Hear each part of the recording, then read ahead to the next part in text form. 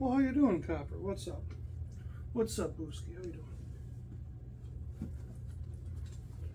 Alright, so we've got some new products in today. We actually got a couple of packages. We're going to do one thing at a time. First, I'm actually going to start with this package. This was from Tag Trains. This is a pre-order I placed probably a year or so ago. With any luck, we've got some Walters and some Athearn in here. So let's take it out and have a look.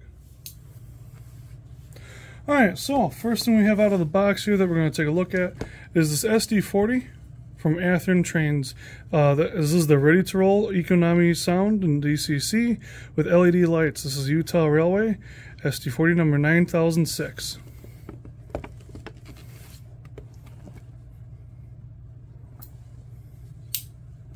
So I initially ordered this because I saw a photo of one of these patched for Wisconsin and Southern, and I thought that's what I'd do with it. Well, now that I'm starting to back out and kind of get into auto racing a little bit more, I'm probably going to sell this guy. So if this is something you're interested in, hit me up in the comments, or message me or PM me on Facebook, or comment on the video link of this on Facebook, because I will have it in there as well. Here we've got a bunch of extra detail parts. I've never done anything with those, so I honestly don't know if they still need to be applied or if they're just spares. So we'll get the boxes off to the side here. We got our blister packaging, or clamshell I should say. I think that's what everyone's calling it these days. And then underneath we have a perfectly shipped, in theory, Utah Railway locomotive, or Utah belt. Railway or belt? Utah Railway. So we'll put everything back in here as nicely as we can.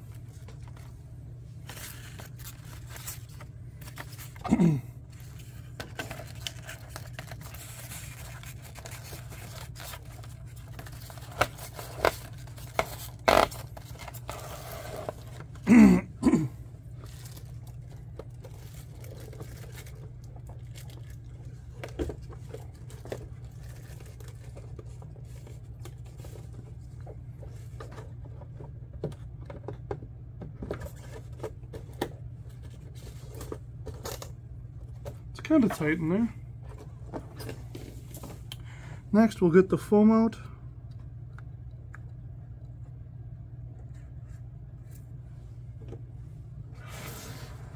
Again, you want to be real gentle with this.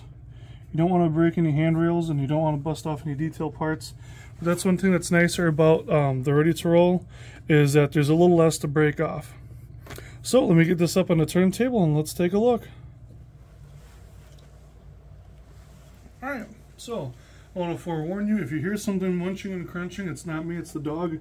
He's got a stick he's chewing on, and that's keeping him busy, so I'm going to take it. So this is an excellent example of the SD40 from Scale Trains. It's got nice detail to it, especially for the price, which comes in at $229.98. They are currently out of stock, and you can. I purchased this from Tag Trains for $171.99. So if you didn't pre-order this, you're probably not going to get one unless you can find one in stock. Again, I recommend Tag Trains if they have any available yet. But as we go around, we've got a nice side-mounted bell here. I'm a big fan of the side-mounted bells. You don't really get to see it underneath. I always like to see it on the front, and as you'll see on some of the Canadian stuff. But on the side here, it's nice and prevalent. You get a nice touch. Here it looks like we have working ditch lights. I can see the LEDs in there. You got all your MU hoses here, which have a nice little bit of play to them, so they're not going to break off as easily. You got your nice number boards put in there very neatly. They're not slopping off or off to one side from what I can see. Semi-scale McHenry couplers, that'll be coming out and putting in a semi-scale KD. Even if I'm selling this, I'm going to put KDs on it because that's probably what anyone else is going to do. You got the thinner, slimmer sunshades on here, not those really big ones that come down. So that's probably a prototype detail. I don't think they get too crazy on the prototype details on the Athearn ready to roll, but it's kind of nice to see on here. Coming to this side, you can see everything's just about the same as far as detail. You just don't have a bell over here, but you've got some nice panel decoration up here with a decal patch. Of course, you don't have any see-through details except when you get to the top to the fans, which we'll get to, and the exhaust. There's just not a whole lot going on this. This doesn't have a lot of crazy detail in here. The walkways are smooth. There's no diamond plate or any texture to them. The steps aren't see-through; those are cast. So I mean, it's an Athearn ready to roll. I mean, you get what you pay for. If you ask me, $230 for this is asking a lot, considering I can buy a scale trains SD40-2 for $250. I mean, yeah, that's the scale train sale price, but I mean, you used to be able to get ready to roll for less than $100. I understand this has sound and whatnot, but I just feel like the prices are getting a little up there in the hobby, and that's another reason for me to kind of back away. So one thing I do want to point out on the trucks here is, I don't know if these are steerable trucks or not. I'm not a truck expert. You have some nice detail down here with the speed recorders, the brakes and whatnot, and then some mechanisms up here for these guys. And everything looks real nice. There's a nice touch to those trucks. And of course you can look underneath here in the reflection a little bit. I'm not sure if you guys can make that out. But underneath the truck here, in between the tank and the fuel truck, there's not hardly any detail. So not like a scale trains where you got piping everywhere. Of course, again, this is a ready to run.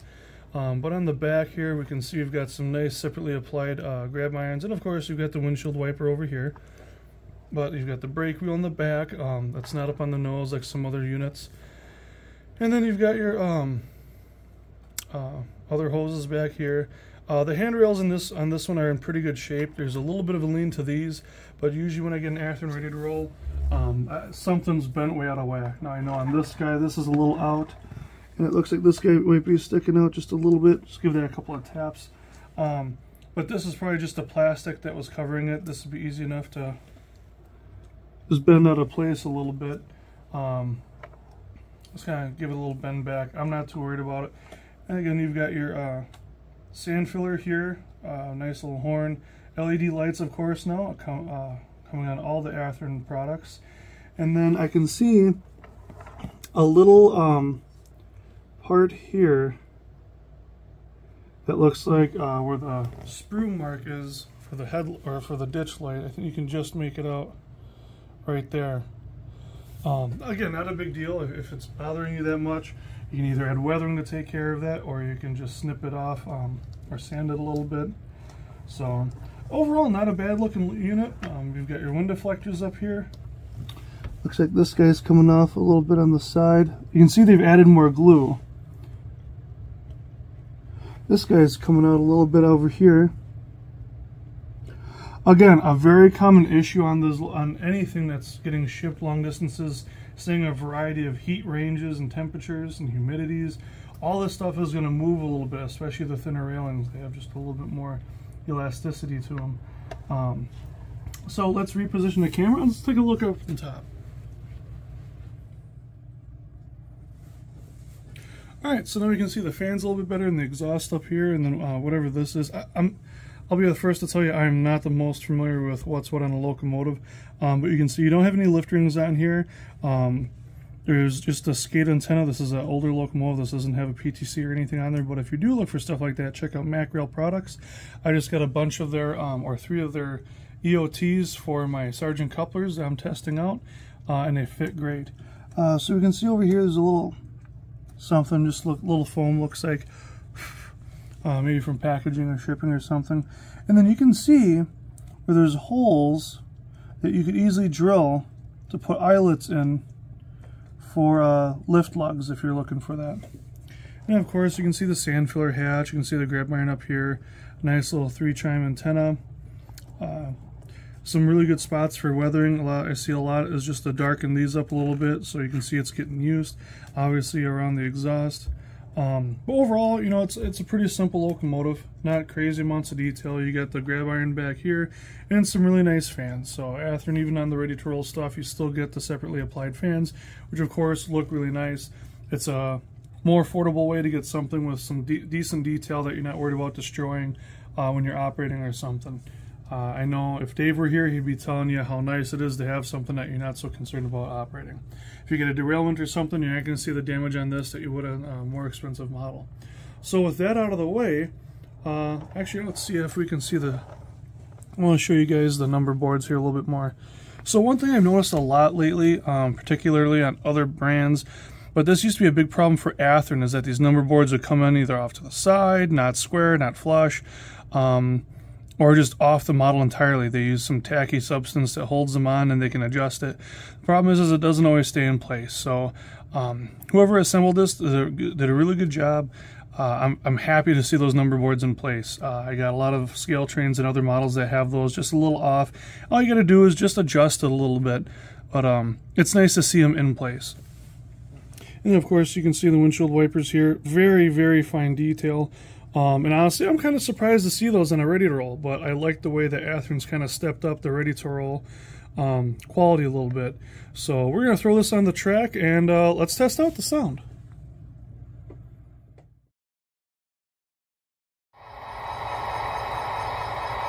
Alright, so we got a locomotive on the tracks, and of course it's Tsunami, so it starts up as soon as we put it on. Therefore, to get the startup sounds, we need to turn the power off to the layout. Wait a moment, and fire it up.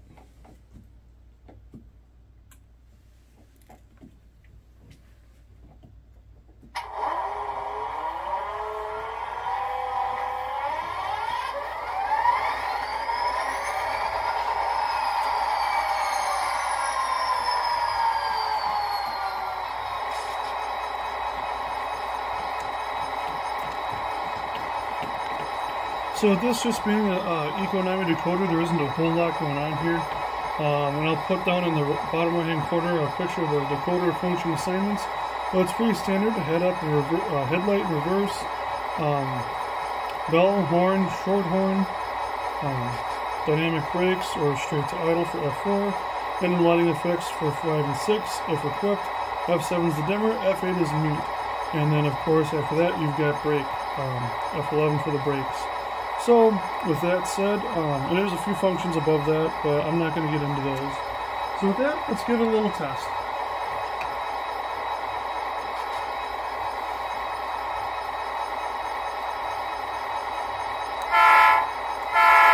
Alright, so we don't have flashing ditch lights on this. I'm not sure if that's the prototype or not, but I'm sure that it is. One speed step forward. We've got a nice jump there. Let's go to 128 speed steps in reverse and see what one speed step does there. That's much smoother.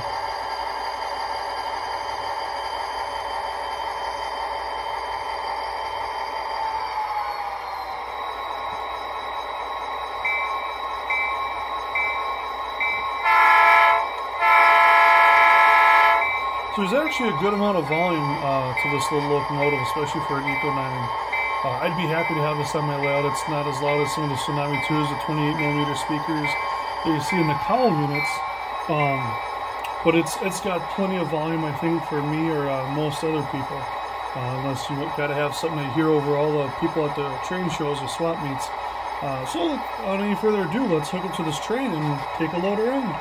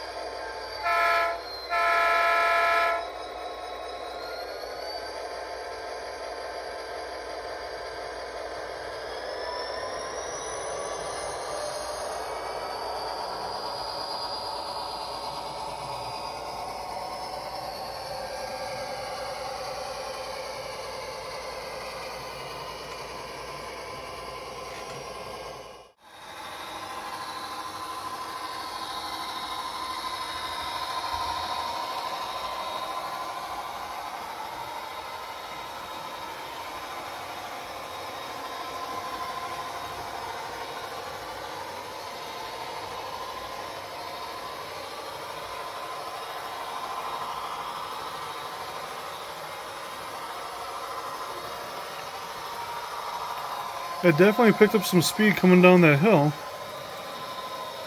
and it definitely had a little more trouble going up the other one. Of course, you got that whole train pushing you. I know with some of the better decoders, they do a little bit more help for keeping the speed the same. I was kind of hoping that Economy decoders had that, but it doesn't look like it. And this is definitely the steeper of the two grades.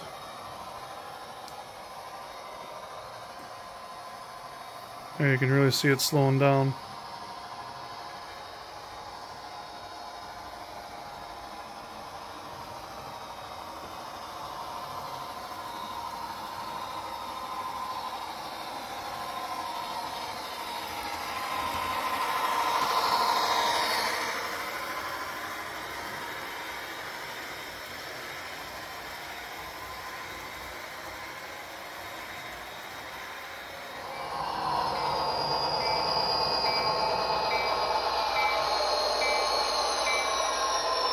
Alright, so it went around the layout just fine, no issues. So what I'm going to do is a little light programming here just to bring the sound down a little bit. And then we'll work on that momentum a bit, see if we can't smooth it out on 28 speed steps. Alright, so we did some basic programming. Basically I programmed the road number. I put in value of 50 for CV3 and 4 to bring down the sound, or bring up the momentum. I prefer to operate it at 28 speed steps when I'm using my throttle, my hammerhead that the NC power cab comes with, and then for the volume I put CV 128 and 129 to a value of 50 as well, and that brought it down considerably to a much more manageable level. So with that said, let's do a little playing around. So this is speed step 1 now, and while speed step 1 is still a little quick, quicker than I'm used to anyways, I think it'll work. So I'm going to run this around a little bit more, and we're going to see what it's like after a little braking period.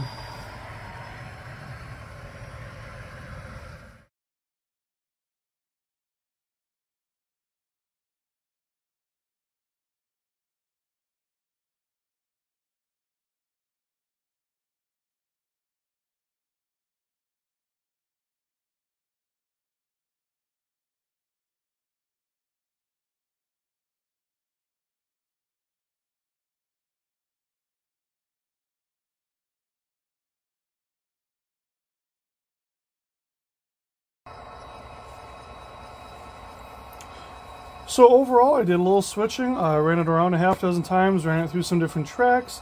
I didn't have any issues. There were no derailments. There is no jumping or stuttering or anything. The lights didn't flicker. So it means A, I've got good track, and 2, this has good wiring. I know sometimes that there's a wire missed here or there in one of the trucks, or the solder broke in shipping, or just from use. And so this one seems to be in really good shape. So I'm really happy with that. The slow speed operation seems to work pretty nice, especially at 128 speed steps. It's really smooth, it's nice and crisp. Again, the biggest issue I have with this locomotive is the back EMF, and there's some information about it if you go online, but there isn't a whole lot. I'm not sure that this model has it. I'm not sure how to turn it on. I didn't see anything that was explaining that, so I'm going to assume that this doesn't have it. Like some of the higher end decoders, like a regular Tsunami or a Tsunami 2 or a Loc Sound 5 decoder. So I'd say this is a good entry level or a mid-level locomotive. A pretty good value, I think, under $200 with sound. And again, there isn't a ton of details, so there's not a lot to break off. One thing I will note, and this is an issue for a lot of Athearn locomotives with plows, is the plow blade is a little low. This one and a handful of other Athearn locomotives have a couple issues. If you have any difference in track height at a joint and there's a gap, even if there isn't a gap, it's probably going to get caught in there. And it's just kind of annoying. So it happened on the bridge, and I thought maybe the plow had broke off, but it just kind of moved a little bit and just kept on going. So if I were to keep this, I'd probably shave that down a little bit. So other than that, I think it's a good locomotive for the price, a good level of detail. The sound is really nice out of it, and again, the slow motion or the slow speed operation of this is pretty nice. So we'll back out of here at 1 speed step out of 128. Something else that's really nice with switching with 6 axles is you have more power pickup over a longer distance. So with a 4 axle, of course, it's a shorter wheelbase, and you've only got 8 points of pickup, whereas this you have 12. So it's really nice to have that spread over switches. Even if you have power feeders everywhere, that frog does make a difference. And like I said, sometimes you have a truck that the wire doesn't reach, or the connection isn't great, or it's a press-on fitting like a lot of the boards have from Athearn locomotives. They're not actually soldered. If the wire's broken inside, whatever it may be, sometimes that's an issue. So with that said, I would say that this is overall a good locomotive. If you're looking at purchasing one, check out Tag Trains, your local retailer. Let me know what your experience has been. And of course, as soon as I say it, I stop and my power dies. So lights are out and whatnot, but with Tsunami, at least the sound comes back on. So again, with that said, let me know what you guys think. If you guys purchased one or have one on order and you're waiting to get it, let me know down in the comments. Otherwise, you guys have a great weekend, and we'll see you in the next video.